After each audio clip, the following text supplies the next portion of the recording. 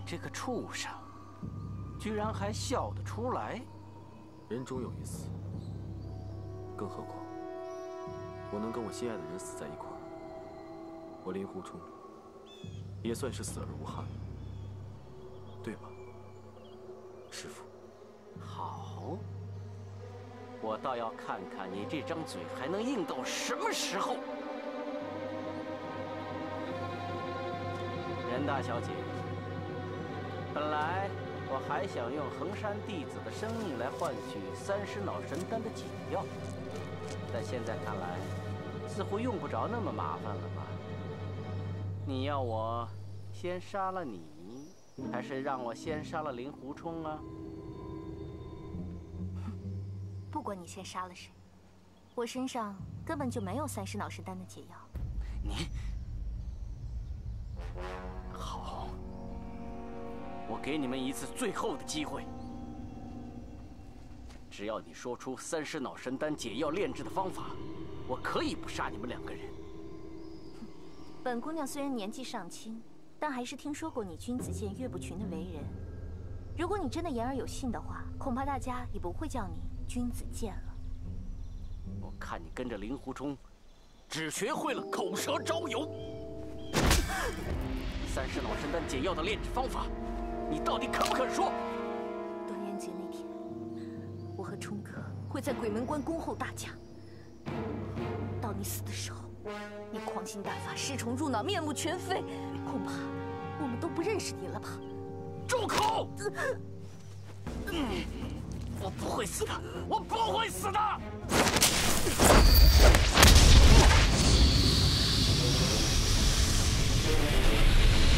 吸星大法！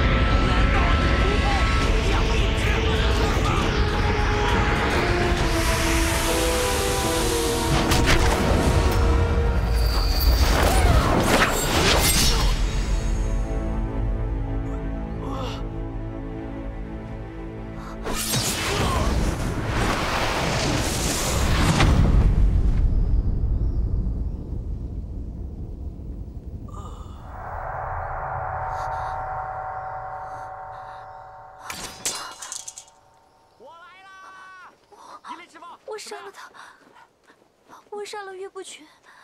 依琳，你终于报了杀师之仇。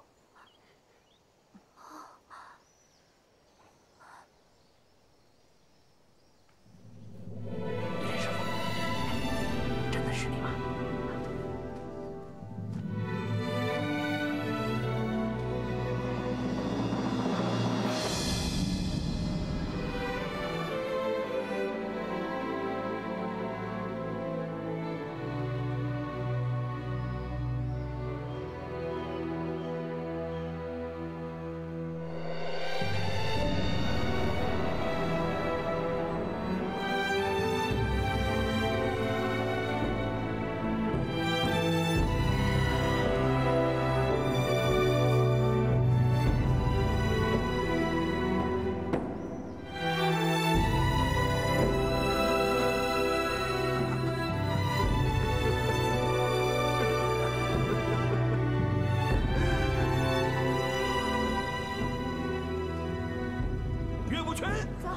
你这个奸贼，给我滚出来！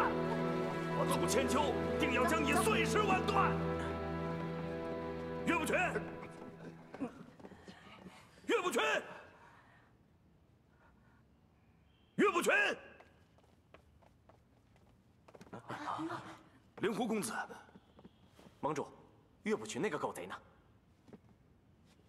我师父死在夷陵小师妹的剑下了。什么？师父已经死了？梁师弟，大师兄，令狐兄弟，我刚才出去找人，看见他鬼鬼祟祟的，我就把他抓进来了，看你们怎么发落。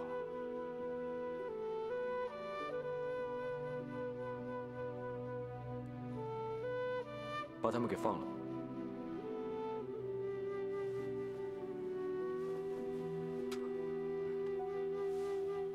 大师兄，梁师弟，你今后有何打算？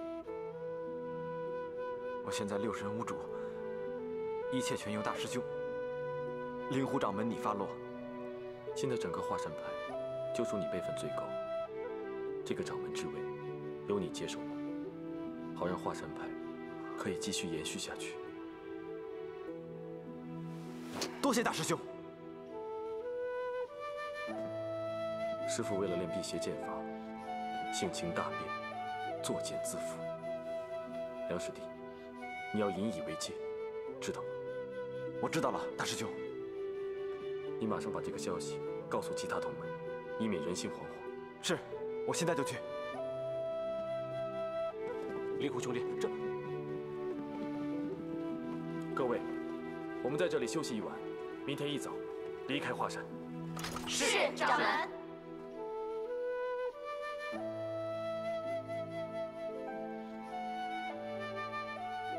冲哥，这以前就是小师妹住的地方吗？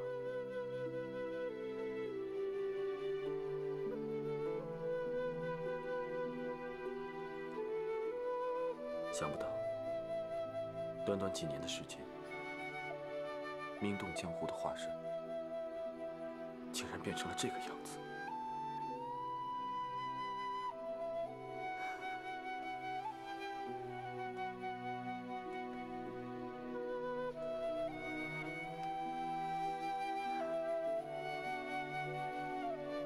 世事变幻，祸福无常，一切都自有天意。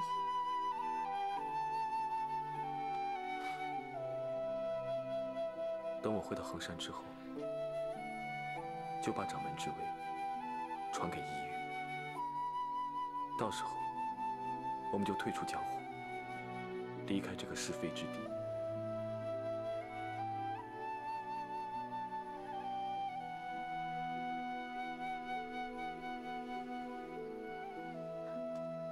怎么？你不相信我？不是，当然不是了。我不是和你说过吗？一切都等过了端阳节之后再说。为什么一定要过端阳节？你回衡山安排好一切，那个时候我们再说好吗？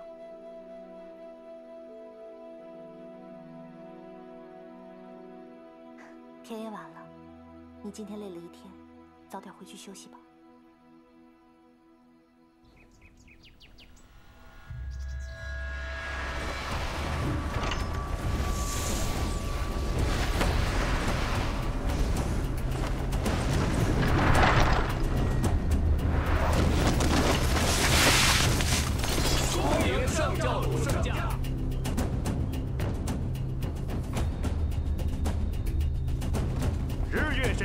文成武德，泽皮苍生，圣教主临下，五岳剑派掌门门下诸弟子听着，着令其父朝阳峰商议要事，12堂正副教主率领座下教众，清查诸峰诸谷，把守要道，闲杂人等不能乱闯，如有违令者，格杀无论。启禀圣姑，灵狐掌门，教主千叮万嘱，要2位到朝阳峰相续。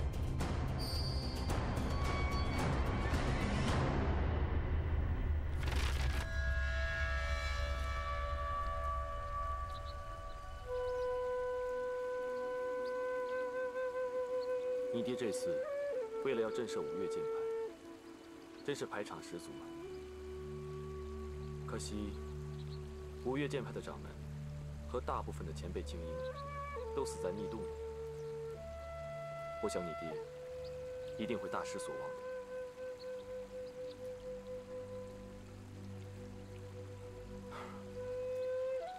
正所谓，谋事在人，成事在天。就拿我师父来说吧，他一心想用密洞石壁上的武功来收买人心，让他稳坐五岳剑派的掌门。而他也估计到，你们衡山派是不会上去的，所以才假传黑木令，说要捉光衡山派的弟子，向我威胁。他知道你为了我，一定会交出30脑神丹的解药，但他做梦也没想到，自己吃的毒药竟然是假的。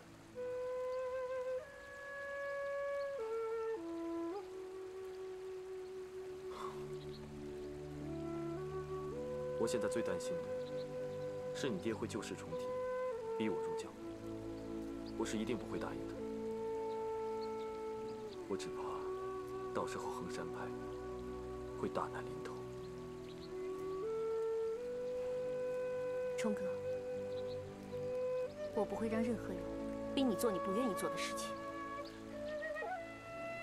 不管发生什么事，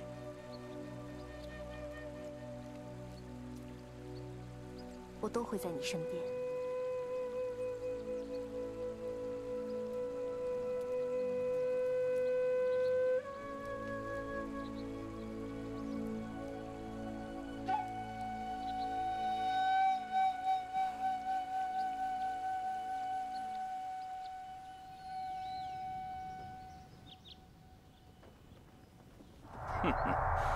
好，恭迎圣姑大驾，灵狐公子大驾。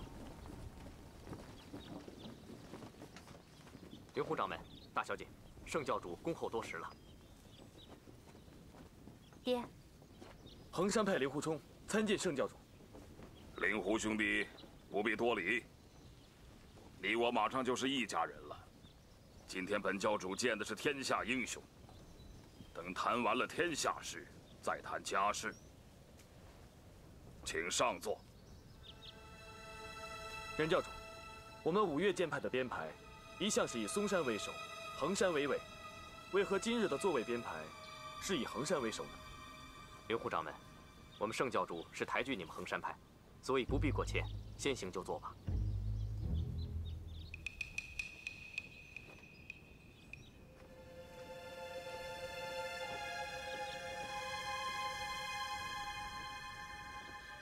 怎么五岳剑派还有4派没有上来？教主，让属下再去催促。不用了，还是先照顾自己人吧。是，教主。五湖四海，各岛各洞各寨各山各堂诸弟子听着，请立刻到朝阳峰参见教主。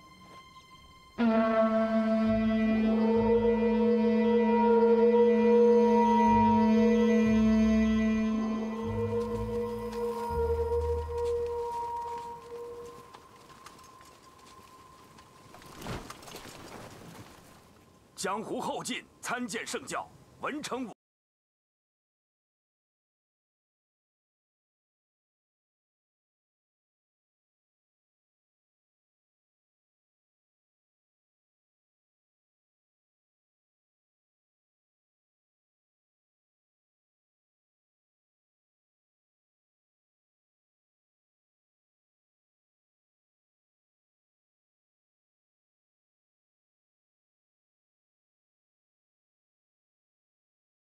辛苦了，请坐。谢上教主。左冷禅为何迟迟不到？左冷禅已经被冲哥杀了。令狐冲，你杀了左冷禅？这左冷禅是我平生最大的敌手，一直没有机会将他打败，真是可惜呀！衡山派弟子到。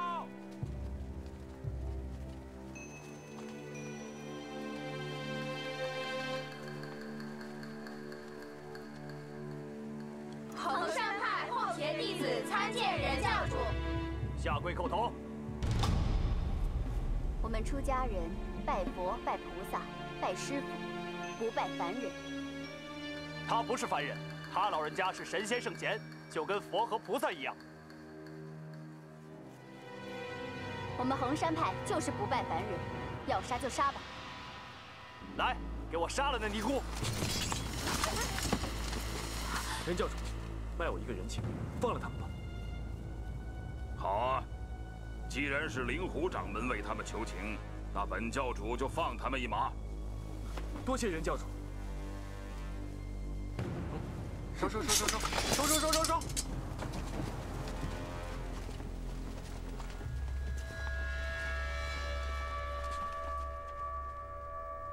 五岳剑派只来了衡山一派，其他4派为什么还是不见呢？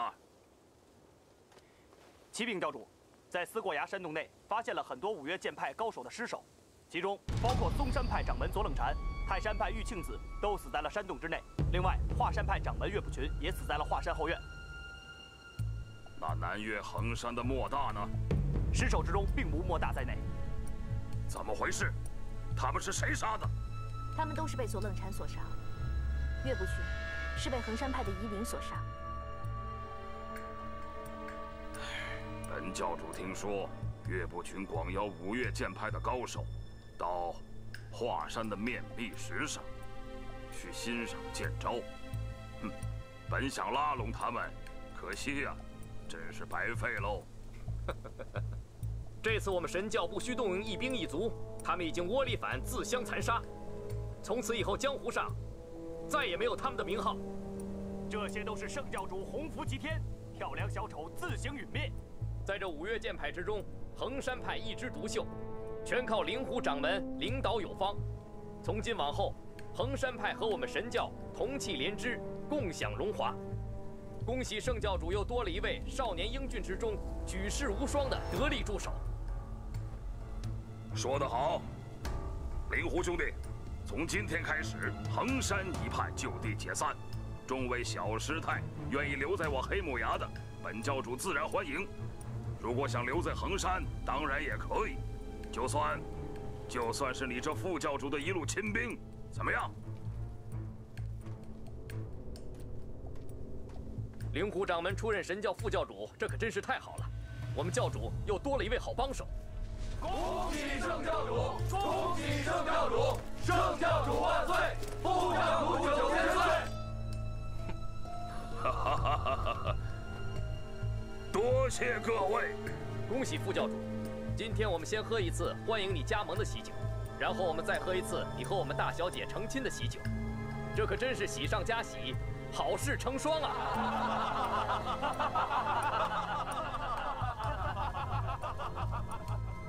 灵狐兄弟，这次我们圣教主以副教主之位相授，这可真是普天之下、武林之中、一人之下、万人之上的高位，还不快谢过我们圣教主？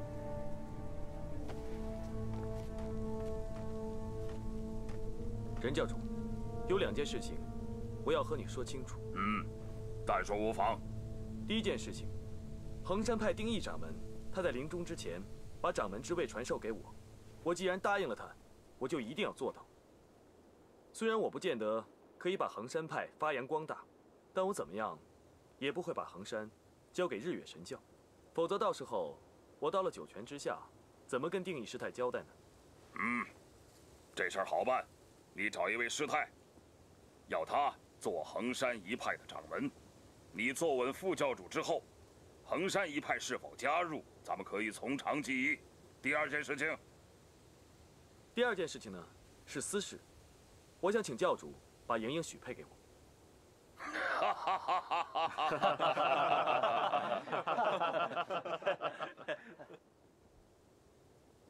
你和莹莹情投意合，再说了，本教主也愿意将莹莹许配给你。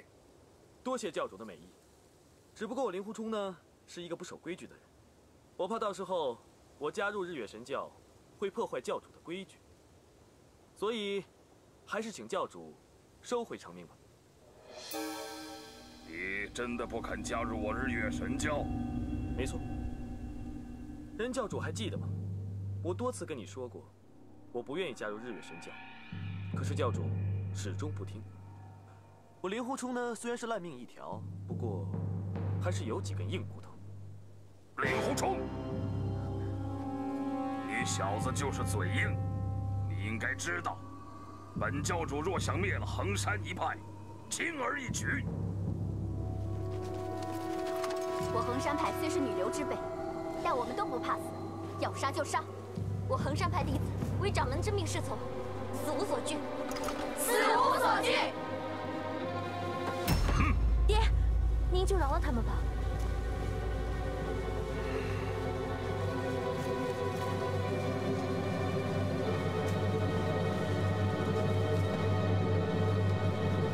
好，如果今天本教主杀了你们，江湖上会传言说我设下埋伏，以计相伤。今天本教主就放你们回去，1个月之后，我会亲自上剑信峰，杀你们个鸡犬不留。爹，莹莹，既然你爹一意孤行的话，那你也不必多说了。但是，站住！你跟我回黑木崖。放心吧，莹莹，你爹已经答应将你许配给我了。他现在是圣教主了，他不会言而无信的。你在黑木崖等着我，我会来迎娶你的。到时候，我会在剑信峰上面恭候各位大驾。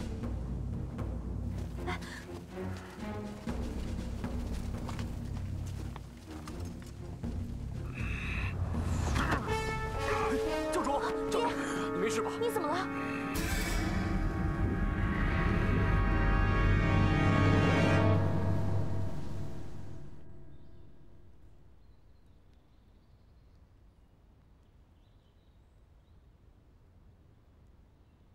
平大夫，我爹得的什么病？圣教主最近劳心劳力，操劳过度，属下开一副强身补体的药，也就没事了。不过属下要奉劝圣教主，千万不要操劳过度啊！统一江湖大业迫在眉睫，教务繁忙，我怎么能停得下来呢？爹，您应该多听平大夫的劝告，把教中的事情都交给向叔叔处理，您就不用那么操劳了。好了好了，爹，自有分寸。那属下先告退了，请。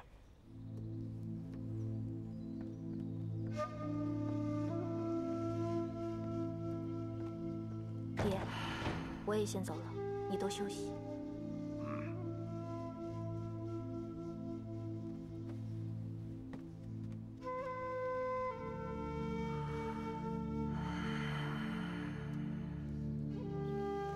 平大夫，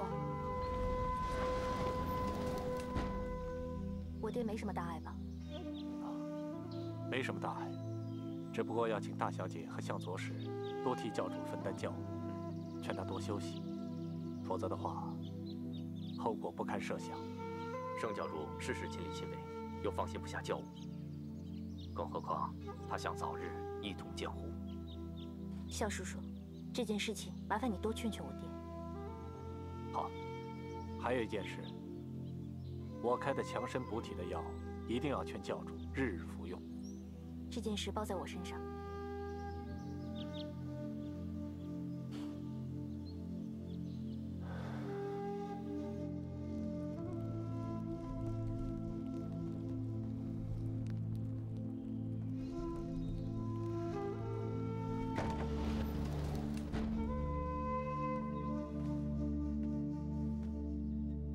爹，该喝药了。先放下吧。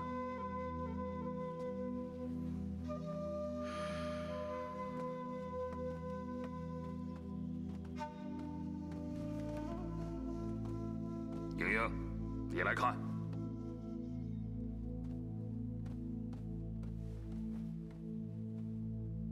这灵鹫寺和衡山相隔千里，令狐冲毕竟是孤掌难鸣啊，他回到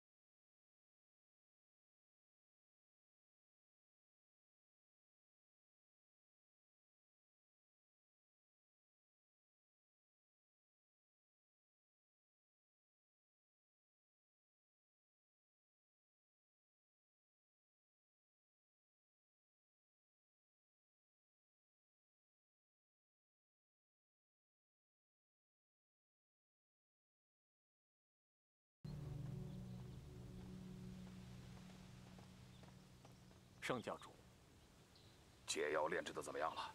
正在研制。时日无多了。但是自从上次打开上官长老的头看过之后，发现尸虫已经深入骨髓，无法去除。现如今，唯一的办法就是以毒攻毒。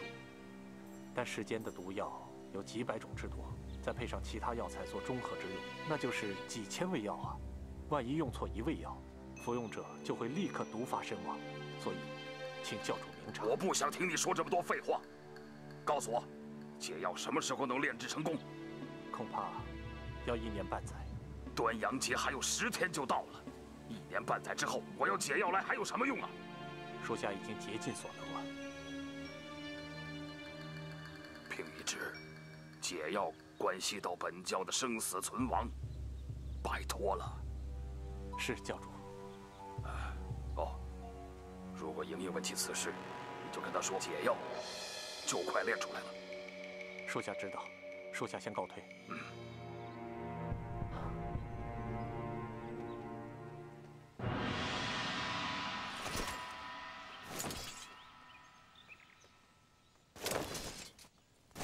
掌门，魔教虽然人多势众，武艺高强，但是我们衡山派绝不会束手就擒。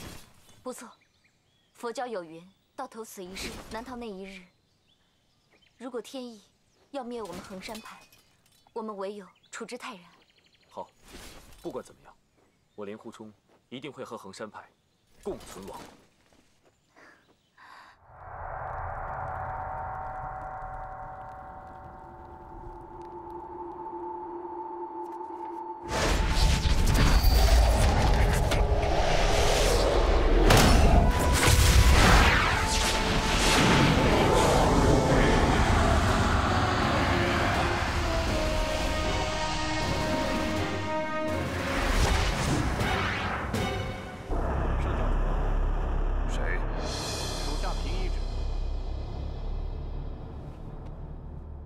进来。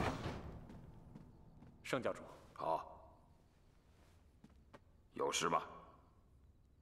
属下见盛教主身体似乎不适，所以特来探望。啊，我没事儿。盛教主为了教务劳心劳力，一定要多多保重身体啊。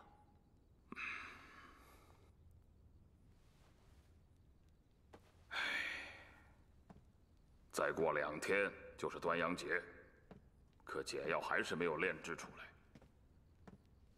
老夫就这么一个乖女儿，我真是想去替她中毒，替她受苦啊！万一在端阳节之前未能研制出解药，属下怕到时会引起恐慌啊。教主应该及早打算，否则的话教中大乱，后果不堪设想啊。端阳节饮宴照常进行，我自有办法。你就专心的炼制解药。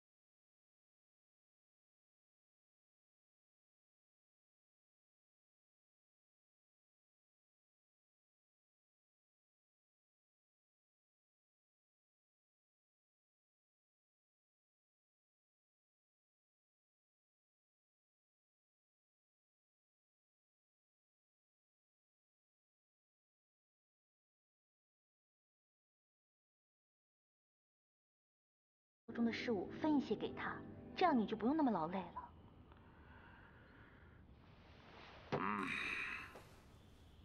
你想想东方不败那个狗贼啊，当年爹对他是多么的信任，可到头来他却背叛了我。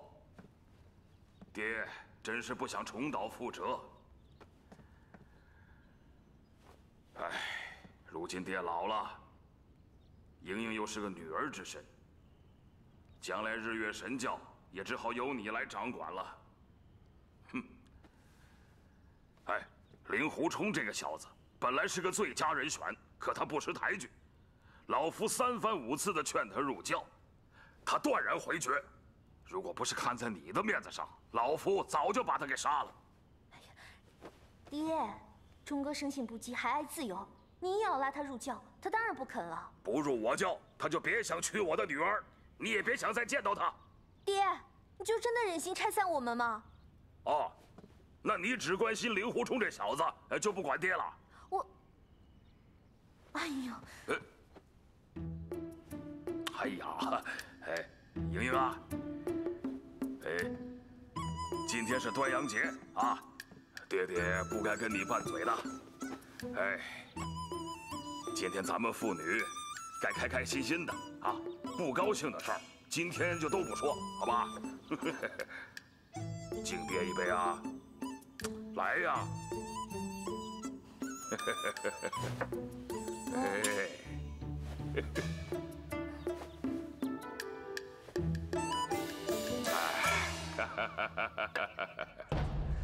上教主千秋万载，一统江湖；千秋万载，一统江湖；千秋万载，一统江湖。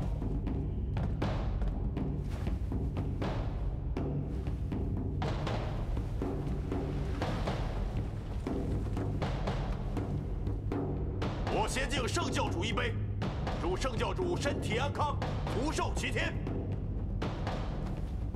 圣教主忠心神教，我每次见到圣教主，就浑身是劲儿，心头火热，实在胜过苦练内功10年。圣教主宽宏大量，爱惜人才，一定会解去我们身上的剧毒的。上教主千秋万载，一统江湖；千秋万载，一统江湖。好，赐解药。谢圣教主。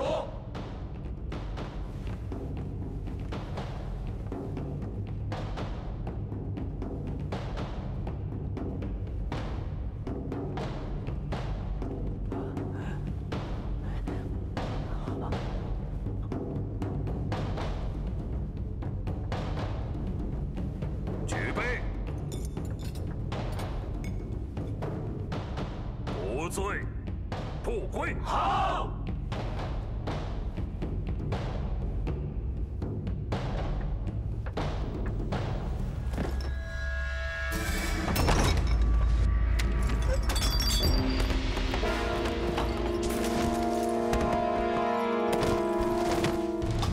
爹，他们。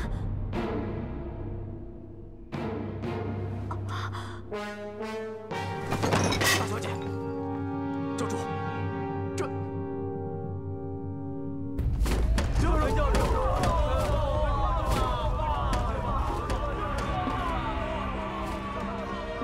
30道神丹真的有这么厉害吗？30道神丹的解药不是已经给他们了吗？难道这解药是假的？凭一指还没有炼制出解药，我怕他们捣乱，所以才把他们关在这里。可是教主，如此一来，教中精英会全部消化，这现在已顾不上那么多了。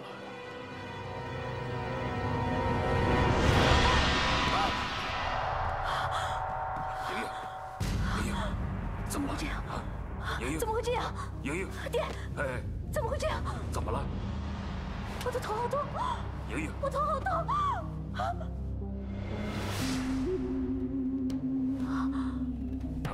冲哥，你怎么会在这里？莹莹，冲哥来看我了，冲哥。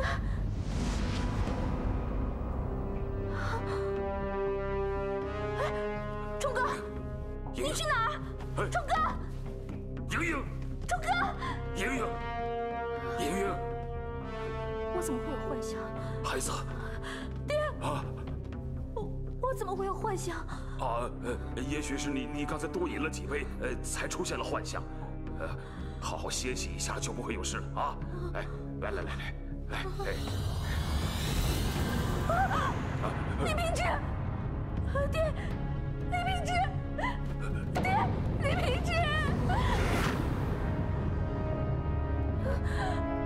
莹莹，莹莹，这房子里除了你我父女之外，没有任何人呐。林山跟李明志，孩子，李明志，孩子。孩子，他们呢？是幻想。爹，我是幻想，我是幻想。我知道了，毒发之际，我是会有幻想的。爹，你不是给我吃了30脑神丹的解药了吗？是。我怎么？孩子，爹，平大夫的没有解药，对不对？他根本就没有解药，对不对？莹莹，你吃过解药了呀，只是很有可能没有那么快起作用。你相信爹，相信爹啊！你不会有事的，我的孩子，你不会有事啊！怎么回事？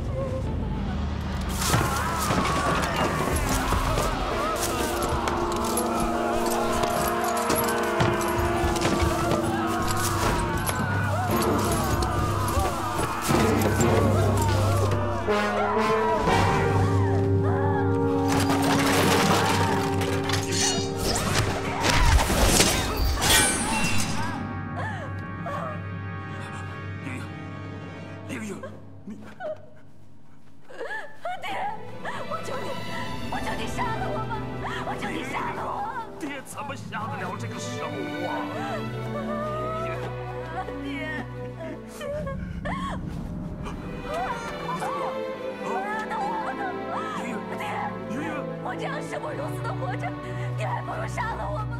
你杀了我吧！爹，爹下不了这个手，爹下不了这个手啊，莹莹，莹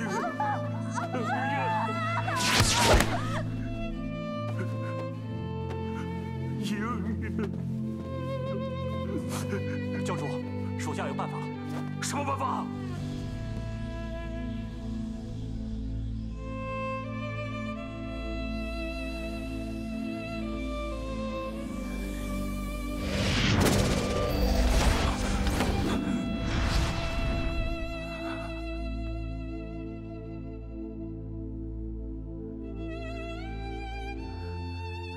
平一之，莹莹她怎么样了？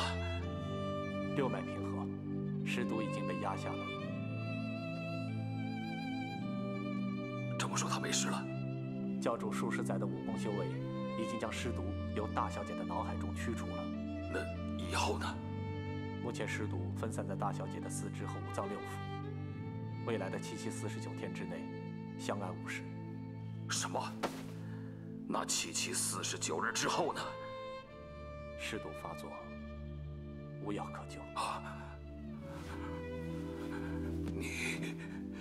你多一日就多一份希望，在未来的7期49日之内，平一指一定竭尽所能研制解药。